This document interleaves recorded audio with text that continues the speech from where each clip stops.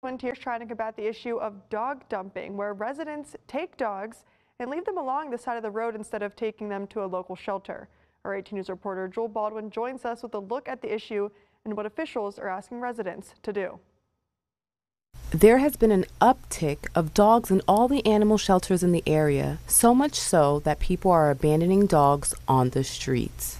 Well, I think a lot of it has to be people not getting their animals spayed and neutered. We've been seeing a lot of upticks in puppies.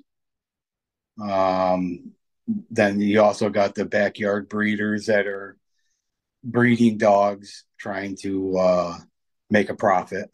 Another issue, shelters are filling up and fast in our area. So when somebody tries to surrender a dog, they have to be turned away because there's no room. So their only other option is to either dump the dog, and that forces us to find room to bring the dog in. Joel tells me this problem is continuing to get worse, but if people are thinking about getting rid of an animal, check your local shelters first. But think about the long term before you pick up your new pet.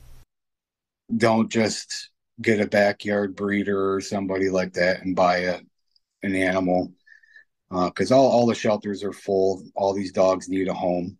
So I would suggest to anybody to please check the shelters first and adopt.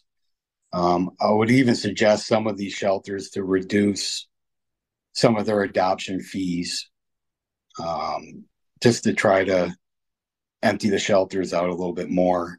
Reporting from Elmira, I'm Jewel Baldwin.